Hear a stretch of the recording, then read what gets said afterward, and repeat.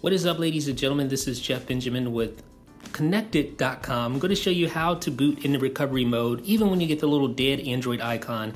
Please excuse my dryer in the background. It's telling me it's time to take my clothes out. So what I'm going to do here, you see on the back of the device, you have the up volume button, the down volume button, and then on the top of the device here, you have the power button. So just be familiar with those buttons. The first thing you want to do, make sure your device is off, and then you want to hold the up volume button on the back of your device along with the power button on top of the device until you feel it vibrate, and then you want to release the power button on top of the device while still holding the up volume button. So let's do that right now.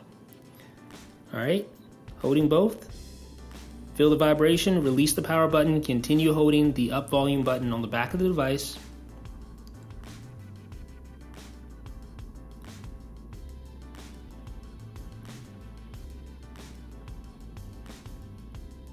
All right, and then you should see this here. So you can select which mode you want to boot into.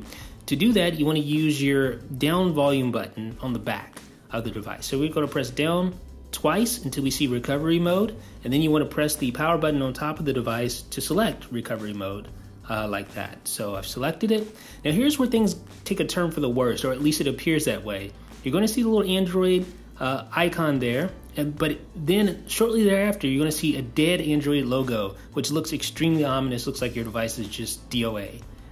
So you see this installing system, but error message. This is the problem right here. This is where we kind of run into some real issues there. How do you get past this to get into recovery mode? That's the question. Well, to do that, you press the power button, and then immediately after, press and hold the up volume button. So you want to just hold the power button, and then immediately after, press and hold the up volume button. So we're going to hold power, and then press the up button like that, and now we are in to recovery mode. So now you can do all the things you need to do to, say for instance, you installed an OTA update and it bricked your device because you were rooted. Well, now this is the first step to resolving that issue. And we'll cover that in another video, but I just wanted to show you how you can get in recovery mode even with that little dead Android icon. So we'll have more videos showing you how to do things with your Asus ZenFone 2. So hopefully this helped you out. Please leave me a like if you like this, and let me know in the comment section what you think. This is Jeff with Connected.